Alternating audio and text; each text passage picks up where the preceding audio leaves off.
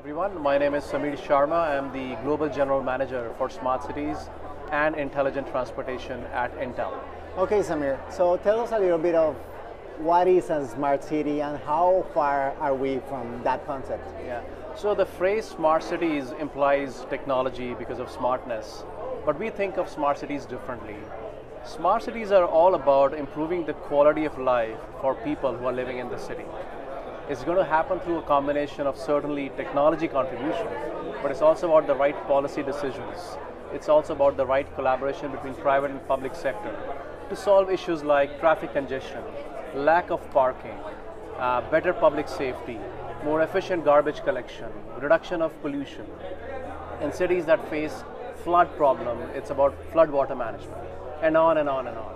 Okay, and in those cities that are kind of ideal, how you guys envision that we have continuity? Because for example in Bogota and Colombia, we have a big problem is that when we change the mayor or the president, each and everyone wants to start from zero, from the scratch. So we get to do the same thing around the city many times. So what you are pointing out is a genuine issue around policy and continuity of policy and decision making. I cannot give you the entire solution, but here is how technology can help. Think of technology as building blocks. If you start by ensuring that whatever you are building is based on standards and interoperability, what that means is even if you decide to change direction, the work you have done can still be leveraged. So you don't have to rip out all the old work that was done and put in new technologies. You can build up on it and say, my priority will not be, let's say, traffic management. My priority will be public safety. Fine. You've already put in the cameras. They are AI enabled. You can update the algorithms on those cameras to say, this will be the primary purpose of this infrastructure. So that's one example of how thinking about infrastructure as scalable and interoperable and standards based, you can build that flexibility so that even if the political priorities change, which is the reality of democracy, you still have an element of continuity versus rip out and rebuild.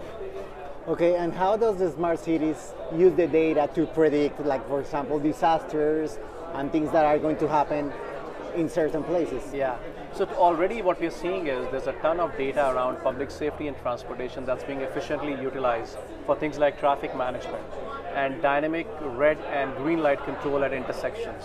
If there is an accident, it's being used to better respond with the right level of medical care for whoever is injured. So there's a bunch of these things already happening that are based on data-based insights. I think as we move forward, there is a lot more real-time use of the data. And what I mean by that is, if a parking spot becomes available, I need to advertise that right now to people around that area so that they can find parking. Advertising that fact a day later doesn't help me, because a day later that parking spot may not be available. Or if traffic congestion is starting to build up, we need to start rerouting the traffic now, because if we don't do that or try to do it 2 hours later, that data is not relevant.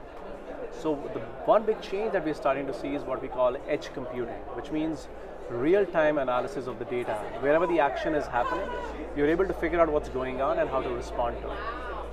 Okay, and is there any process for the government, for example, to head in the right path in order to create a smart city? Absolutely. You know, what I tell the cities and the governments across the globe, irrespective of where they are, is think big, start small, move fast.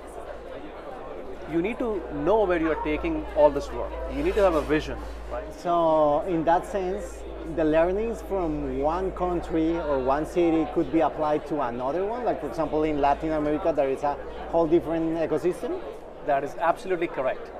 What we say is the learnings are global, the implementation is hyper-local.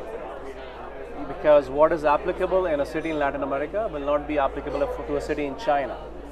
But some of the learnings and how to approach it and the issues you have to work through when you implement something like that, those learnings can be aggregated from all over the world. So in my case, my team works with the government in Singapore, in India, with parties in China, in Europe, in Latin America, in the US.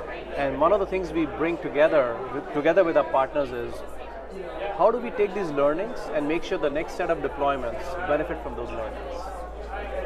Sounds really nice, and thank you very much.